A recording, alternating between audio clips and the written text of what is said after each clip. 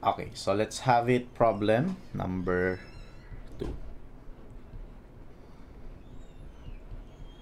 Okay, so for the thrust shown, determine the axial stress in member CD. The cross-section of member CD is hollow circular steel with thickness of 5 millimeters and outside diameter of 50 millimeters. Okay. So, una, kailangan alam muna natin yung ating statics, no? So, kailangan sanay tayo mag-method of joints, sanay tayo mag-method of sections. Okay.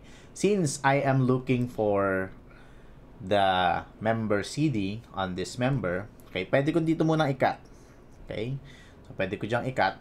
Ayusin nga natin. Ang pangit ng cut. Parang hindi engineer. Okay. Now, then, i-isolate. So, try to isolate. Okay? I-isolate natin yung members na yon. So, we will be having here this one. Oops. Okay. And then, we will be having here this one as my C. Okay? And then, somewhere here as my CD. Okay? So, hindi natin alam. Okay, ang sabi natin, okay, nung tayo ay nag-aaral, ang turo sa atin, we assume the direction to be away from the joint C. Okay? And then, ilagay natin yung pinaka-load ko. So, we will be having here 50 kilo Newton. Okay? Ngayon, hindi natin alam yung pinaka-inclination. Pero since this is 4, kalahati, no? Equal silang dalawa. Kung meron kang 6 by similar triangle, alam ko kagad na ito is around ilan to?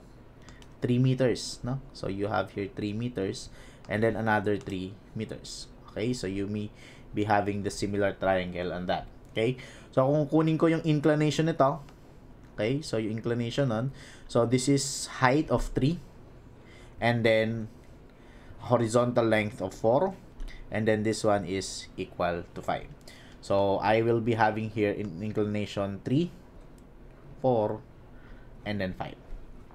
This is now my P CD and then you will be having here as P BC. Okay? And then from there, pwede ka ngayon mag-summation forces horizontal or summation forces vertical. So, since yung ating member is naka-inclined, tapos yung member BC ko is horizontal, pwede akong mag-summation forces vertical na lang. Okay? And equal to 0 para maging equilibrium. And then, pataas yung aking positive. Okay? So, check natin. Unahin natin yung load. So, pababa siya. So, I will be having it as negative 50 kilonewton. Okay? Next, the vertical component of the CD. So, since ang vertical component niya is 3, so pababa, minus 3 all over 5 of PCD. Wala na ibang load and then that would become equal to 0. So, we will now be having as PCD. So, again, that is equal to 50 times 5 divided by 3. So, that's around 83.33 kilo Newton. Kaya lang, the value pala ay negative. So, you will be having here as negative 83.33 kilo Newton. Okay, what does it mean? Yung PCD natin is 83.33 kilo Newton. Again, this is in compression. Okay, so ang makikreate dito is a compressive stress. Okay? So, ito na yung ating internal force na hinahanap. Okay, sabi ko nga, kapag kinat mo yung section, yung na-expose nating force, that is the internal force. So, yun yung kailangan nating force para sa stress. Okay? Balik tayo ngayon sa ating drawing. So, meron daw akong cross-section area. Okay? Yung cross-section area ko, okay, so you will be having here this one. Meron akong outside diameter. Okay, ang hirap mag-drawing ng circle. Assuming na circle yan. And then, hollow siya, ibig sabihin, okay, buta sa gitna. Okay? So, kumbaga, ito lang yung aking cross-sectional area. Okay? So, iyan lang yung aking cross-sectional area.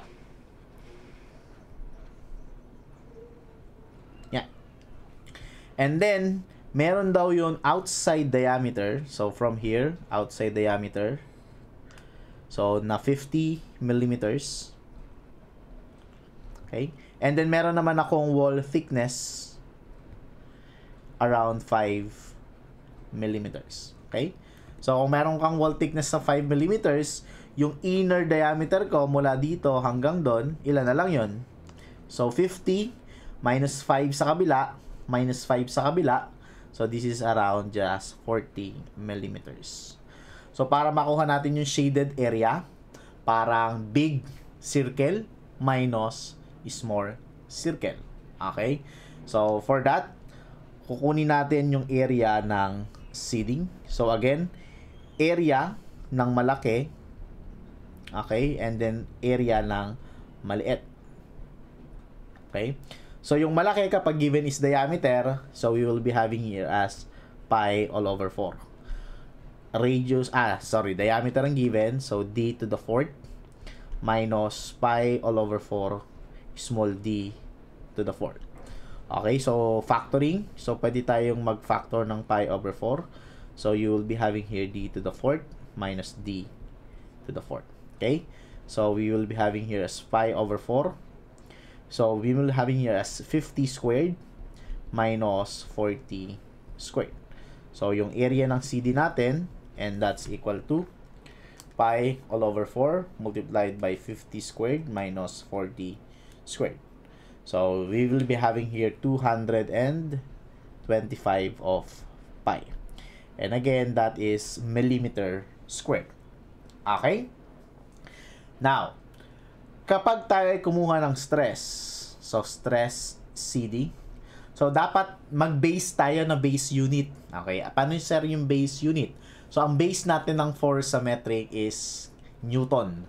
So, ibig sabihin, kung meron kang 83.33 kilonewton, okay, i-convert natin sa, okay, times 10 to the 3. So, i-multiply ko ng 1,000, no, para maging Newton. Okay? And then, i-divide ko siya by the area. 225 pi. Okay? Kapag ang denominator is millimeter squared, okay, Newton, millimeter squared, ang resulting unit niyan is always megapascal. Okay? So, ulitin ko, kapag Newton, meter square, this is, ano to? Pascal. Okay? Now, we will be having a kilonewton per meter square. So, that is in kilo pascal. Ayun, may K eh. So, kilo pascal. Ngayon, kapag ginawa kong Newton per mm squared, ang tawag sa kanya is mega pascal. And normally on the stresses, okay, we are having it in either kilopascal or we have it is an megapascal. Okay? So, for this one, we will be having here Newton per mm squared. So, we have 83.33 times 10 to the 3 over 225 of pi. So, you will be having here 100. Okay, and since this is a compressive force, so you will be having here negative 117.89 megapascal. Okay, so this is now the stress dun sa ating member. Then, iyan yung i-compare dun sa lakas. Okay, later on, meron tayong ganun. I-compare natin. So, para makuha natin yung stress niya. Okay? So, that's how you get the stress, a normal stress and actual stress on a steel truss or a truss member.